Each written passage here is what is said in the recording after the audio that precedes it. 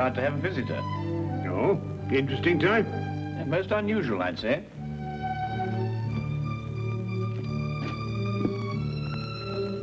I don't see anyone. My dear Watson, the street is hardly deserted.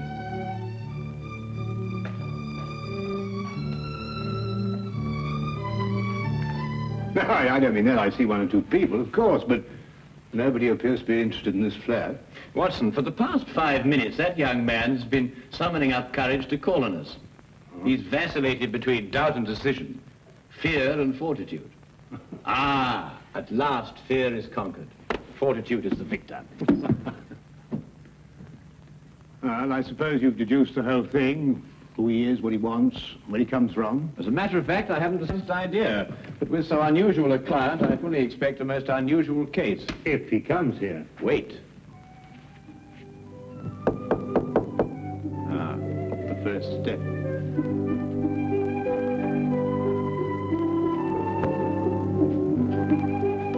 Is this Mr. Holmes' flat? It is. Won't you come in?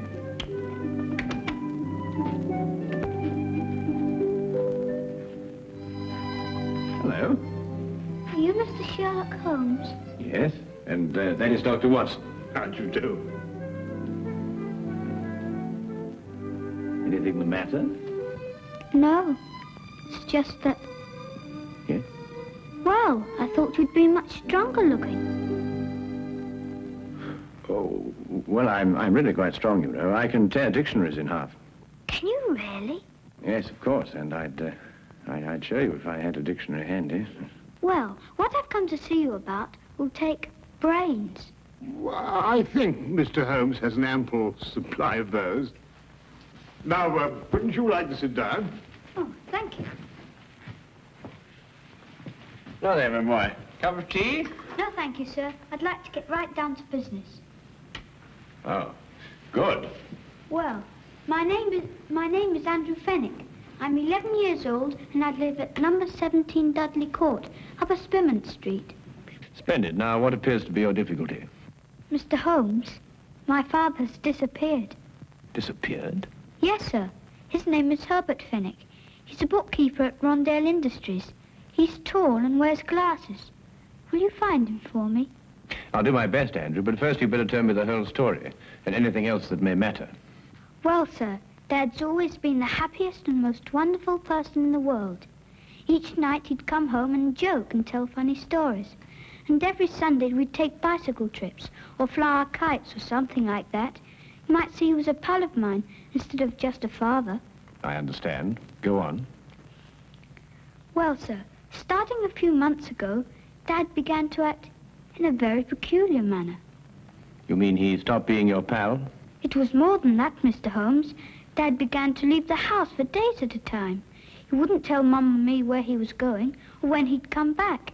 Just acted mysterious and was as jumpy as a cat. When was the last time you saw your father? Over 3 weeks ago. That's why I'm so worried.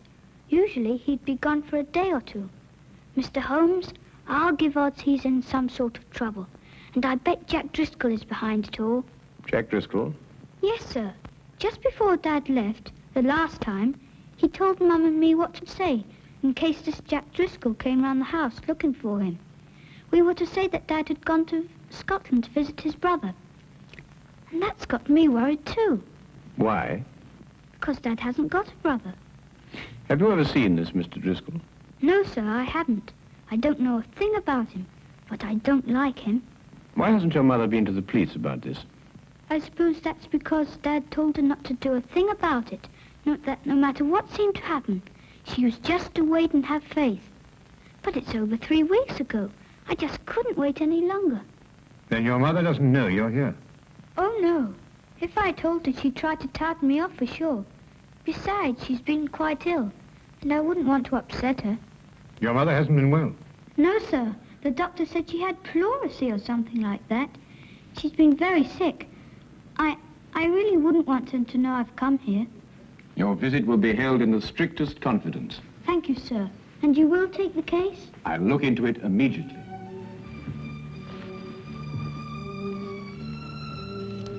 I hope this will be enough to retain your services. Oh, well, no, that won't be necessary, Andrew. But I insist. It's £2.06. It's all my own money, and I saved every bit of it. Now, I think you'd better hold on to it. Perhaps you can do me a good turn someday. No, sir. A business deal is a business deal. Pay on the line and no welching on the dips, I always say. Very well, Andrew. It's a deal. But £2.06 is far too much. I'll settle for £1. Really? £1 enough? Quite enough, Andrew. Thank you. Thank you, sir. I'll let you know as soon as I hear anything, Andrew. Goodbye, my boy. Bye, sir. Well, Watson, we'll find that boy's father if you have to search every gambling den in England. Gambling den? Yes, didn't you notice his clothing? Well, I suppose so. Nothing extraordinary there. On the contrary. The shoes were most expensive, but the coat was threadbare. The trousers came from the best haberdashery, and the cap was ancient, attesting to the father's streaks of good luck and bad luck. Yes, but that's not sufficient evidence to label Fenwick a gambler. Quite right, but there were other indications. Young Andrew's speech, if you may recall, was sprinkled with the peculiar jargon of the gambler.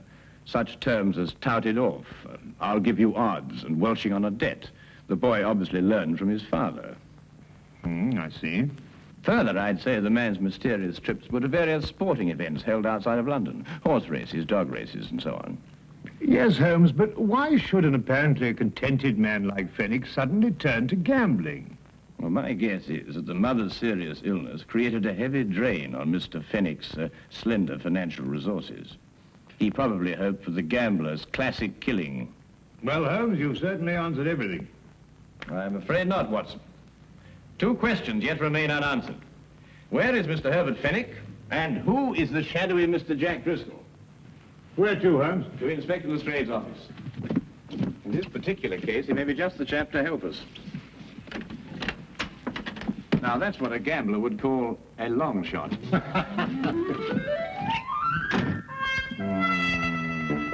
Driscoll. Jack Driscoll. Oh, yes, I remember him. He was in the coal business. Oh, no, Lestrade. I don't believe the Driscoll you're referring to has any bearing on this case. Stockbroker? No, I don't think so. Parliament? No. Railways? No. Musician? What? If you'll excuse me, sir. Now, what is it? What is it, Wilkins? Jack Driscoll, sir. Alias Jack Ellisy, alias Gerald Jackson, sir. Arrested 1891, suspicion of murder, released. Arrested 1892, burglary, convicted and served 1 year.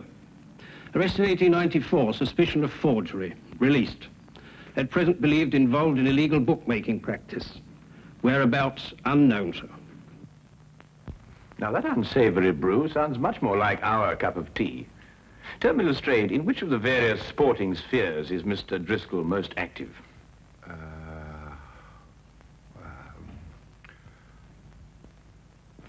Rumour has it that Mr. Driscoll is concentrating his efforts on prize fight matches, sir. Well, thank you very much for your assistance, Inspector. And you too, Wilkins. Good afternoon, gentlemen. Well, if I know you, Holmes, I suppose now we'll be attending a prize fight. Quite right, Watson. This very evening, hulking Harry Thornton meets Powerhouse Percy O'Noonan at Londonderry Gardens. Powerhouse happens to be a personal friend of mine. You know a fighter personally? My dear fellow, I once blackened his eye for him.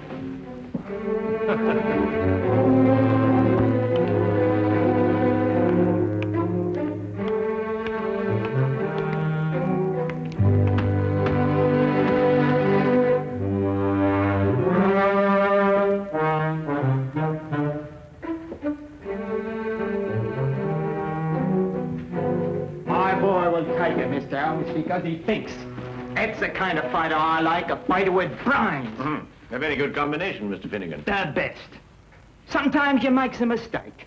You sees a fighter what? It's hard, and you think maybe you got a champion. But if he don't think, nothing. You understand? Oh, yes, perfectly. Tell me, Mr. Finnegan, have you got... Excuse me. It's time Percy got started now. You can take him up now.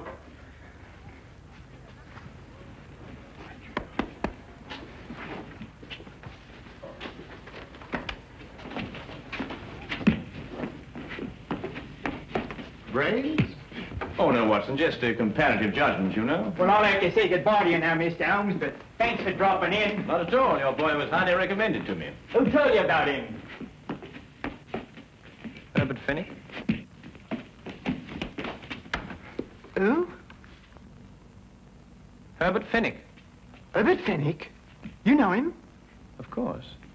I was just saying that. Excuse me, Mr. Holmes, I've got to be going now. Curious reaction. Perhaps not so curious, Watson. The proper use of that name may open several tightly barred doors. Proper use? What do you mean, Holmes? Well, if I'm correct, you'll soon see for yourself. Just let's continue to drop the name. Watch your chin.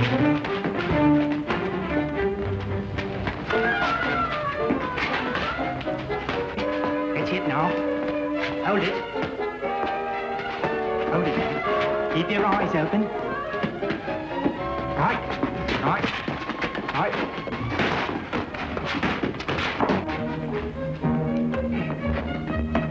Watch it now, Percy. Watch it. That's it. That's it. Hold it now. Hold it.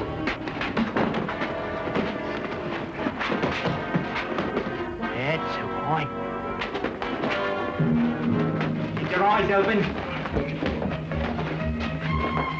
Keep your eyes open. Now! I tell you to keep your eyes open. Get up!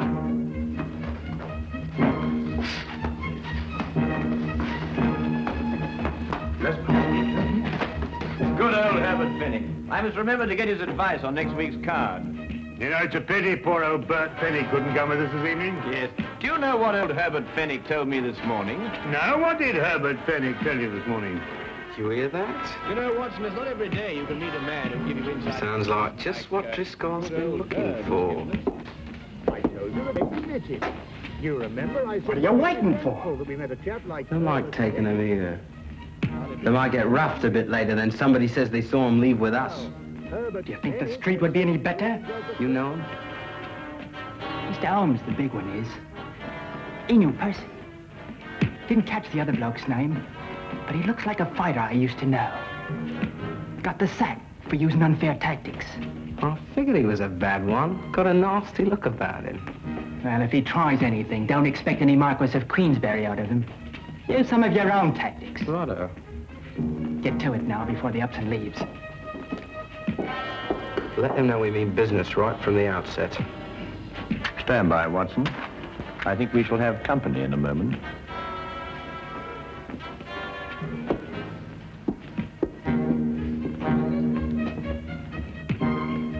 I beg your pardon? Herbert Fennick a friend of yours? Yes, but I don't see why. You come with us. Certainly not. Who are you? It will be much easier on you if you don't make a fuss. Where are we going? To see a gentleman who would like to talk to you about Mr. Fenwick.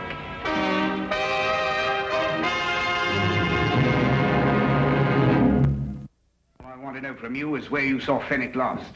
Well, I believe it was at Murgatroyd's saloon. No lie. Here, I say, look. Fenwick wouldn't go to Murgatroyd's. Maybe the Green Man or the Houndstooth or the Brass Goblet, but never Murgatroyd's. There isn't too much money.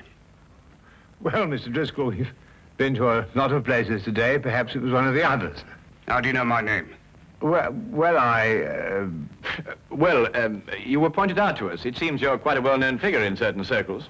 Well, Mr. Driscoll, if we should see Mr. Fenwick again, is there any message you'd like us to give him? he knows what I want, that Wilshire. Oh, he's in debt to you, is he? Over £1,000. And I'm not winning any longer to collect. If I get my hands on Fenwick, that'll be the last of him. And that goes for you, too, if I ever find out you helped him in any way. Now, get out of here.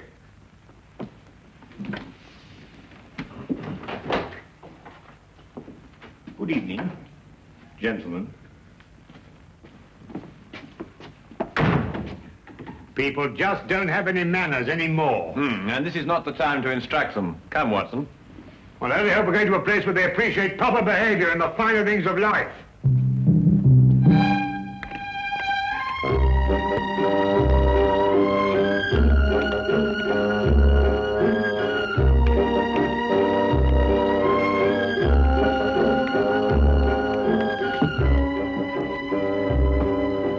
sorry, Governor. Not at all, sir. Not at all. Oh, really, Holmes, we've been to the Coach and Horses, the Green Man, the King's Head. We've interviewed dozens of disreputable characters. Must we go through all this process again? I'm afraid so, Watson. It's the only place that we can obtain some further information as to Fenwick's whereabouts. No. Oh, barman. Yes, sir? 2 pints of mild and bitter, please. Oh, and some information. Mild and bitter's cheap, sir. But not the information, eh? Oh, no, sir.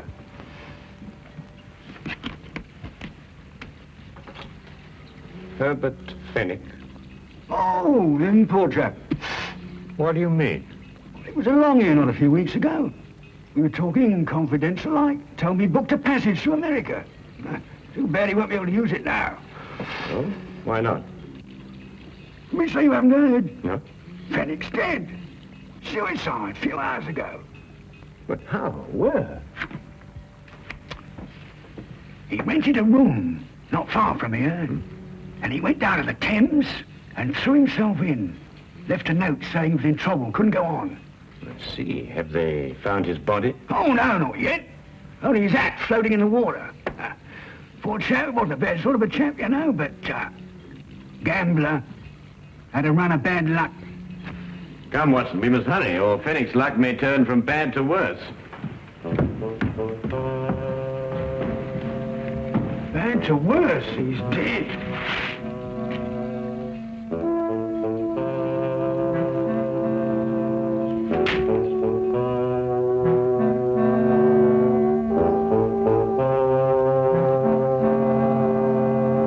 Well, there you are, Holmes. What more do you want? The body. Oh, we'll soon find that. There's no doubt about that. The river patrol's dragging the Thames already. I assure you, Inspector, Herbert Fenwick is still alive. Then why should he write a suicide note? Surely the question is, why should Fenwick write a suicide note in such explicit detail? Listen, this is a terrible thing to do, but I have made up my mind. It is the only way to end my difficulties. Today at 6 p.m., I'm going to the Thames. I will jump from the Hertford Bridge. Forgive me, but have faith. Signed, Herbert L. Fenwick. No, Holmes, I can't follow that line of reasoning. Then perhaps this may convince you. Take a look at that hatband with Fenwick's name on it. You'll notice that it's absolutely brand new, whereas the hat, of course, is unmistakably old. You mean that, Holmes, that Fenwick here had his name put into his band in the last 2 or 3 days? Exactly. Merely a ruse to make people believe that he committed suicide. Yes, but why should a man say he's dead if he isn't? Well, to avoid his muscular creditors, for one thing. If they believed the reports of his death, they'd have no choice but to write him off as a total loss. Yes, but if he's still alive, somebody's bound to see him sooner or later. Not if he's made plans to go to America. All right, then. I'll have an alarm sent out to all the ships in port. I'm afraid, Lestrade, that'll be too late. Now, what do you mean? Because he has no money. He needs it badly, and he needs it quickly. And there's only one way in which he can cover both his needs. What way is that, Holmes? Robbery. What, you think he'd take the chance? Of course he would. Fenwick's desperate. And in any case, there's very little chance when one considers that no one would suspect a dead man of committing the crime. Now, Holmes, what am I supposed to do? Warn everybody in London that a robbery's going to take place? Oh, I wouldn't go as far as that, Lestrade. I judge that Fenwick will strike at one of 3 places. The Wagon and Horses, the Green Man, or the King's Head. I say, Holmes, how can you narrow it down to that? Because Fenwick can feel certain that everyone in those places has heard the news of his death. Therefore, no suspicion could be directed at him. I don't know why I let you talk me into these things. Then you'll assign men to cover the Wagon and Horses and the Green Man? Yes, yes. Good, but there isn't much time. You'll have to get on with it immediately. All right. You know, sometimes you're worse than the commissioner.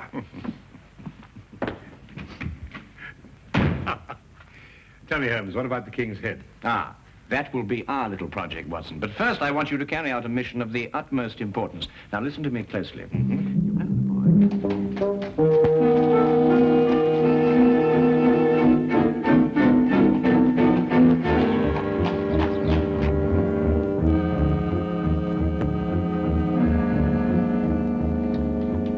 Yes, I've seen them come and go. big and small, happy and sad. And I tends to my business and keeps my hands clean. Ah, well, that's a splendid philosophy. Yeah? It's getting near closing time. Oh, yes, so it is. Put your hands up. I'll take that if you don't mind. I'm sure he does, but then he has very little choice, has he? You, get over there. Go on, hurry up. You two. Go on. I'm sorry, Holmes. We had a bit of difficulty again. Oh. Oh, no. I've got him, Finnick. What? Brilliant job, Finnick. Absolutely brilliant. Dad! Now, what's the game? Let me go. Go on, sit down, you villain. Here, give me the gun. Come. Now, not a word out of you. But Not a word. Dad, is it really you? Of course it is, Andrew. Your father has been working on a special assignment for the Secret Service. Haven't you? Oh, Andy, my Andy. Now, you don't need to say anything, Mr. Finnick. Your behavior is a model of a hero. Oh. Take this man away. No, you listen to me. We'll have plenty of time for listening to you later. Well, who is he? What's he done? Who is he? Why, he's a spy working for a foreign government. Spy? Yeah. Foreign government? And these, Lestrade, are the secret documents he was stealing from our Navy. Hey, that's my account book. A likely story, indeed. Yeah, let me see them. No, Lestrade, you certainly can't see them. They're even too secret for you. In a half minute, Governor, there's been a mistake here somewhere. I'm just, Wilkins, do as Lestrade orders. Take this man away. Yes, Miss Strong. I'll be standing up behind the bar all day. Yeah, All come right. on, you. You know, wait a Come on, minute, you. let me say something. This is a crime. You see, Andrew, your father has been working on a most dangerous case. During the secret investigations, quite naturally, he couldn't tell you anything about his activities. However, I think that he can now remove his disguise. Yes, yes, of course. Gosh, Dad, Mum and me were so worried. Your father is really to be congratulated, Andrew. You see, the Foreign Office chose him specially for this very important task because no one in the underworld would have suspected him of being connected with the law. Mr. Holmes, I don't quite know how to thank you. Well, Fenwick, now the job is done. Of course, you'll have to return to your old job and take up the strings of your old life again. But if I know you, you'll work hard, meet all your obligations, and carry on like the splendid citizen you are. That's just what I'm going to do. I'll never leave my family again. Then good night, Mr. Fenwick. And good luck. Come on, Andy. Let's go home. Oh, Andrew, I've just remembered something. Here's your pound bag. Golly. Come on, sir. Stray, I've just had a sudden thought. I think perhaps you'd better release that bartender. He must be getting rather upset by now. Holmes, either you've gone insane or I have. No more insane than usual. After all, everyone is entitled to make a mistake. Scotland Yard does sometimes, you know. I'm at least entitled to one. Good night, Inspector.